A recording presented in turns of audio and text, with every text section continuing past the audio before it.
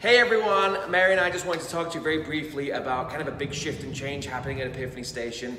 For this summer, we've decided to kind of put our Sunday morning experiences on hold, and instead we're going to have Sunday evening worship experiences. They're going to be Sunday at 6 p.m.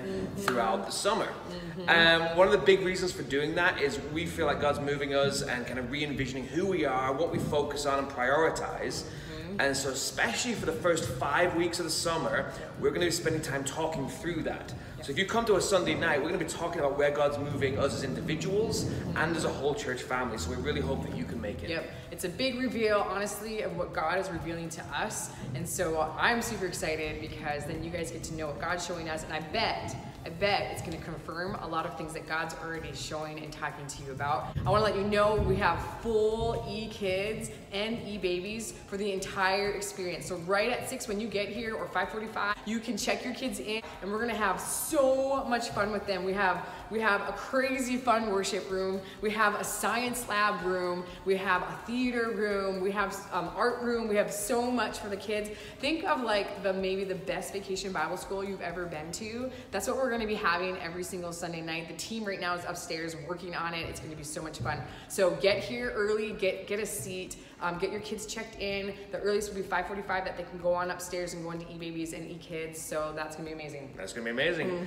One of the big questions we've had has been like, okay, so no Sunday morning stuff. What am I supposed to do with that? And I know it's like that's the normal place for it, and that's kind of the reason that we've done this, to kind of get us unstuck from some habits and some patterns. But what are you going to do with your Sunday morning? And so here's some thoughts that we have.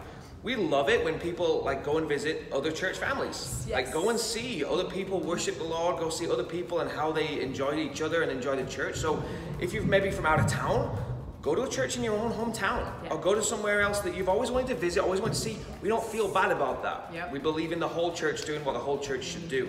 So then you can also, if you're a lake person, no rushing back from the lake. Enjoy it. Enjoy the rest. Yeah. COVID's been a crappy year, so just actually have a restful summer. Yes. Sleep in if you need to sleep in. Yes. Have a healthy breakfast if you want to have time to make yourself a healthy breakfast.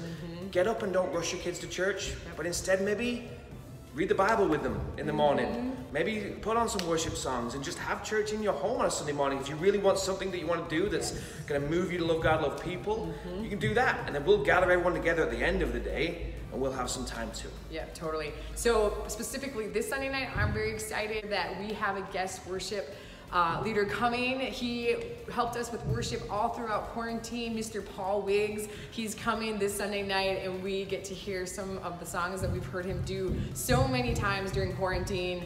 I'm so excited. So this Sunday, 6 p.m., we will have coffee. Yeah. It'll be weird. Just in case for those of you who like really need that kick. We hope you can make it, and we hope to see you on this Sunday. All right, back to back.